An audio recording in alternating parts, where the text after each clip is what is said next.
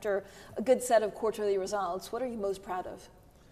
Well, first of all, I'm proud that we made very good progress in the integration, and so we significantly now reduced the risk of the integration itself. And we did that while staying close to clients, deliver very good financial results, which makes me comfortable that we are on a good way to deliver on our 2026 financial targets. Of course, it's going to take a lot of time to restore the profitability because the amount of tasks to be done is huge, but I'm confident that we are on a good way to deliver. There's always this overhang about the capital requirements that regulators are talking about. You've been very vocal about it. How do you see it playing out? Well, look, we started technical discussions with all interested parties. We will see how it comes out. I think that we are all for making the system more resilient, more safe. On the other hand, we have to recognize that the current system has served us well, so much that we were able to step in and rescue Credit Suisse. So we need to look at the lessons learned from this crisis, but also on the other hand, we need to ensure that the outcome is proportionate and is also one that allows us to continue to be a driver of growth and well-being for the Swiss economy. So your biggest concern, I mean, at any point, could it touch dividend or shareholder buybacks? I don't think this will happen. I think that in any case, it's premature to speculate on the outcome. I know that there's a number of ways, of course, of dealing with this if something big were to happen in this space. One of them is probably SRT deals. Are regulators, have they given you a green light on them? No, well, look, I don't think this is, SRT are something that can be used in a focused and selective way to manage economic risk and not to manage regulatory capital issues per se. So in that sense, I don't think it's a solution. So is there a solution that you're looking at to kind of minimize the impact on UBS? I think it's premature to speculate because we don't know really the outcome of the discussions. We will find out probably late this year, early part of 2025, the direction of travel, and then we can make an assessment. Sergio, talk to me a little bit about wealth management. So there's been a number of high-profile people. Iqbal, for example, is moving to Asia. What's your biggest hope for wealth and in what region? Well, Iqbal has moved to Asia with his family. So I think we continue to see Asia, China, and the US as a big driver of growth. They are very important elements of our strategy together with our position in Switzerland as a leading universal bank, and you saw also in the second quarter results, but overall that Asia continues to be a pretty good secular driver of growth for our business. What about the US? The US, we are, I'm glad we are making good progress with some initiatives to make the IB and wealth management working closer together. This has helped our transaction activities in wealth management. We are also preparing the platform to institutionalize more of our client relationships. So, and now with the new leadership team, with Rob Karosky, we are really preparing for the next phase of our plans, and I'm confident that we will improve our results in the U.S. In the foreseeable future.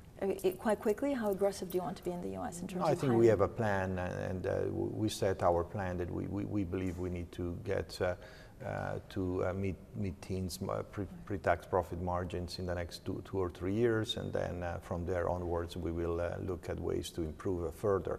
But it takes time to do that. Of course, the environment is not really favorable.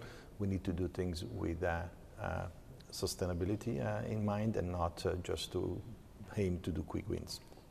I mean, are you looking at potential acquisitions, or will most of everything will be through organic growth? No, we have to do our own work and fix the issues we need to fix and leverage better the capabilities we have right now, and they are enough driver of growth and for us in the foreseeable future. Do you see any M&A on the cards? I mean, are you ready to acquire even something small? We are quite busy with M&A right now, so it's difficult for us to think about M&A. So I think that we have enough on our plate. Yeah, that's fair. Sergio, when you look at the week that was, it was pretty volatile, or actually pretty extraordinary for markets. I don't know whether we still understand fully the underlying reasons, but has it changed the way that you see the markets in the next 6 months? Not dramatically, but I think, I guess for the markets and for many investors, what happened early on this month has been a wake-up call, right? So I mean, you look at the magnitude of the movements should make people think carefully about having a proper diversification and being very thoughtful about the way you invest money. So in that sense, the fact that we have basically made back everything within 1 week or two cannot be taken as a temporary issues. In my point of view, one has to really think that probably is a sign of some elements of fragility in the system. But does it get easier as maybe we get a Fed cut, or does it get more complicated as we go to the US election? But look, when central bank cuts, it depends how they cut and why they cut. So if of course there is now capacity probably to accommodate cuts based on lower inflation, but it's also, we need to watch exactly also what are the underlying economic drivers, and to the extent that the Fed is forced to cut more aggressively because of economic downturns, that would not really be good for the market. So we need to really watch why rates would come down and how quickly they come down. In general, we do expect and we see room for a potential rate cuts in the foreseeable future, but I wouldn't really be in the camp of predicting that the Fed will go as far as the market wants the Fed to go. Why is that? Well, because I think that probably the market is used to see central banks stepping in every time and being very accommodative in the previous cycles. And I think right now it's quite clear that central banks are focused also on inflation, and therefore they don't have so much capacity to go as far as the market may want to see. Sergio, is the U.S. election the only game in town? I mean, it could change depending on who's in the White House. Regulation for banks. It could change even central bank independence, tariffs, trade wars. Yeah, look, yes, but if U.S. election would be the only game in town, we would be in a pretty good place in the world.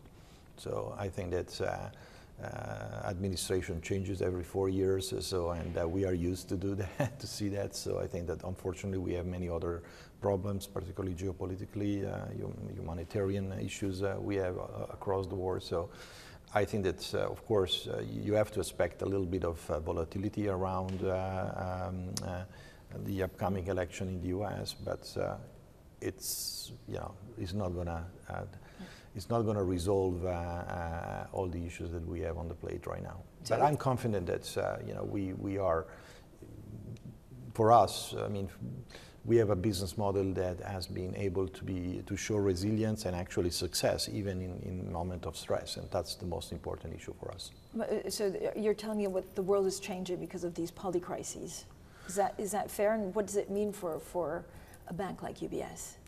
Well, it means that the necessity for us to stay close to clients and continue to advise, and as I mentioned before, help them to diversify and manage the risk, it's crucial. So, and that's the reason I believe that in those moments we are seen as a safe haven, as a place to go for advice, and I'm glad that our people are doing that while also absorbing a huge task of integrating Credit Suisse. So, and I believe we are ready for that kind of environment. Do you think it's also changing client behavior? There's been a lot of focus on private markets. How does that interplay actually change, and what does it mean for UBS? No, the big change in client behaviors we saw in the last 24 months was clearly more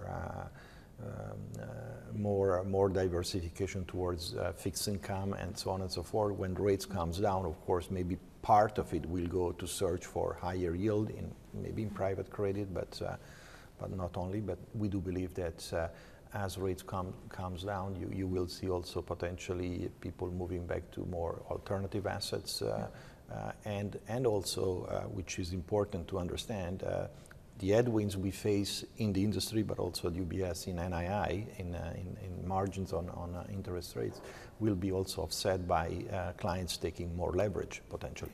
So it depends how it plays out. It depends what are the underlying economic dynamics. But so do you worry that there could be a systemic risk or semi-systemic risk? I don't think so. No, I don't think I don't see systemic risk, but volatility high volatility doesn't mean that you have systemic risks. But what does it mean? High volatility means you need to be higher on the right side volatility. of the trade. I mean, to be honest, I think if you look at high volatility can be an absolute or a relative concept. So because we have seen so low volatility in the last few quarters, I do believe that we're going to see higher volatility. If this is very high and permanently high, it's another matter, but I do believe we're going to see more volatility. So it can't be quarterly results if I don't ask you about hiring or actually job losses. Can you give us an update on what the next 6 and then 12 months will bring? Well, you saw that the restructuring and fixing the elements of problems in the integration are unfortunately driving job losses. We took down around 3,000 headcount this quarter, so I think that we will continue to have to do that in order to restore the profitability UBS had before the acquisition.